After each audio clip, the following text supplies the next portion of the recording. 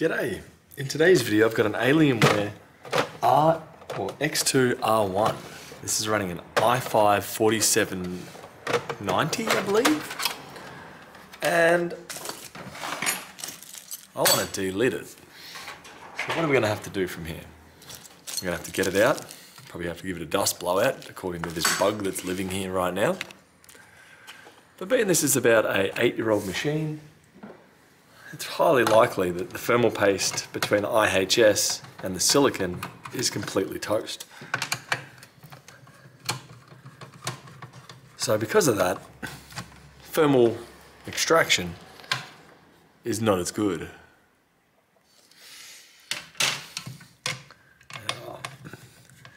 One thing to note here, the fan placement is reverse of what a normal Intel cooler is, where it's normally pulling the air down.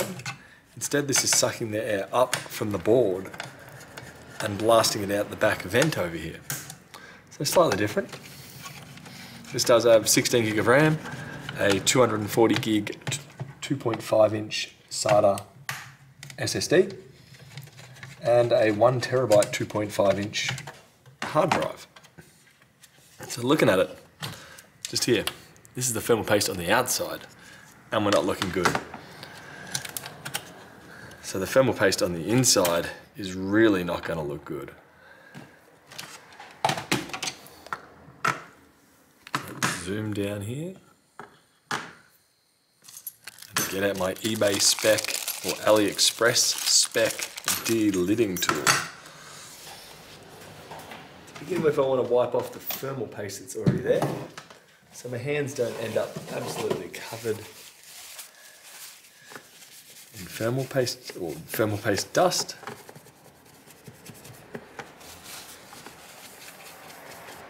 There we go.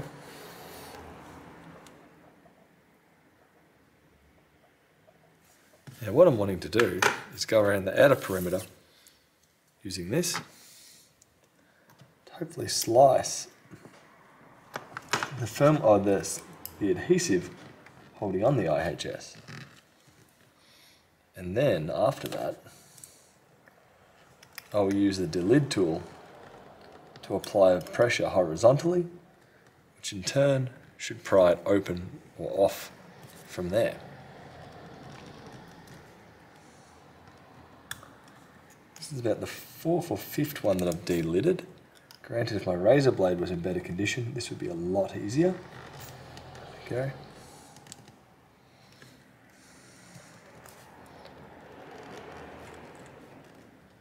Go.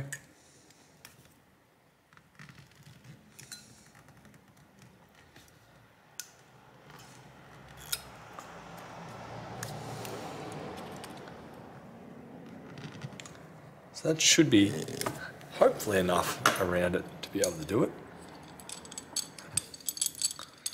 I need to unscrew this. Typically I'll sit it in it this way, so the chips are going vertically, or following along the groove. It's a matter of putting this back in, put it in the right way. There we go.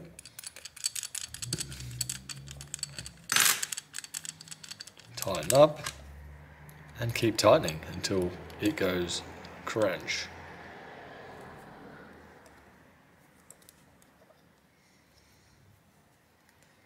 There we go, I'm feeling movement there.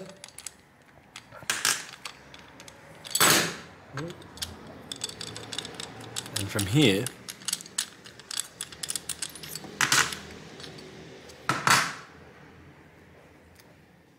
we are free. I'm going to give the case a blowout, and then I'm going to replace the thermal paste on this. So now with the delidding done, I'm going to put some isopropyl alcohol on here, clean the IHS.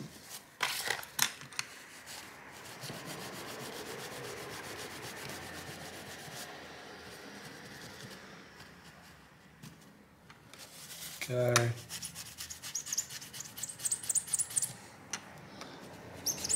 Looking much better. And now the IHS. integrated heat spreader, which is thermal paste has seen better days.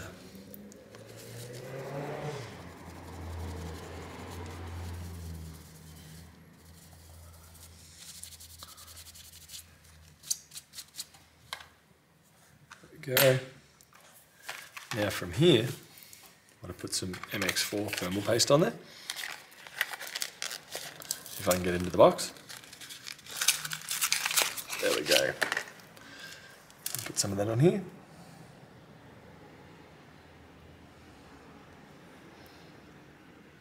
Spill a little bit on the chip.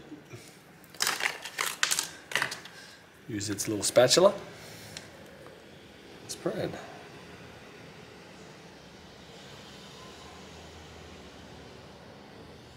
There we go. Not quite beautiful. That'll be right. Now I'm going to use some of this. Just stick the heat spreader back on.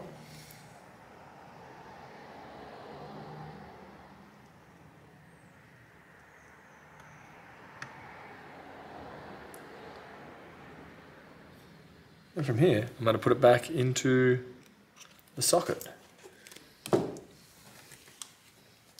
As much as I want to ignore it, a little bit of thermal paste just on a couple of the capacitors there.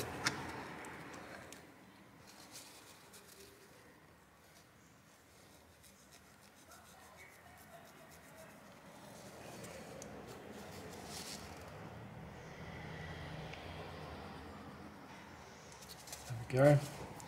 Let's use one of these as well.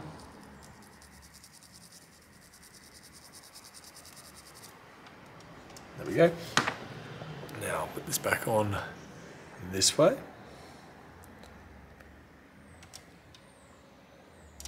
And the idea is going to be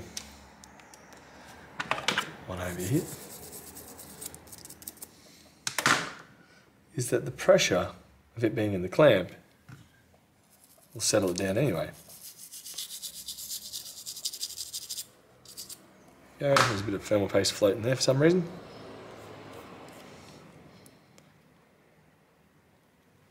Now if we go back to here, should be able to drop it in. Drop it in, clamp it, there we go. Put some fresh paste on here.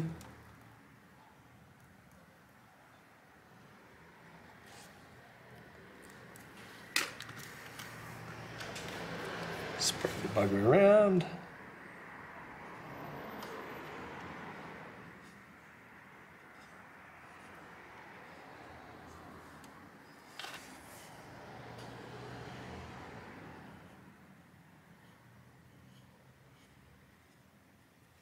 Beautiful. Next up, remove the thermal paste on here.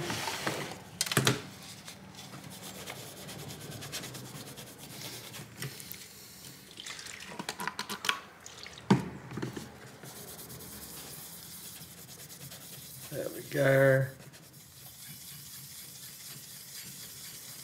Copper slug, that's what I like to see.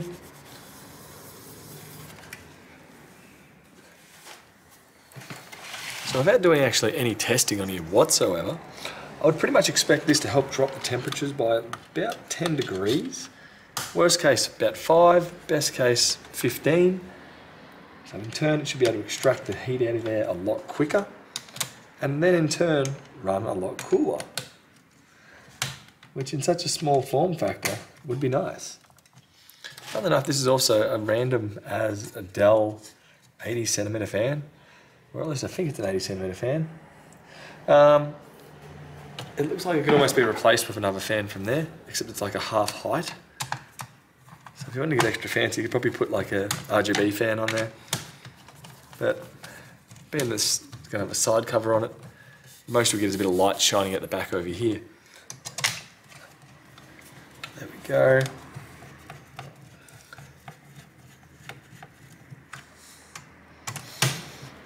Go. So that would do for today's video. I will be also pulling out the RX GT745 4GB model, I believe this one is. And replacing the thermal paste on that in a moment, but for now I'm going to put this back together. And this should hopefully run a little bit cooler, which definitely can't hurt. Well, potentially could if you screwed up the delidding process, but that's neither here nor there at this point in time. There we go, that on, put this on.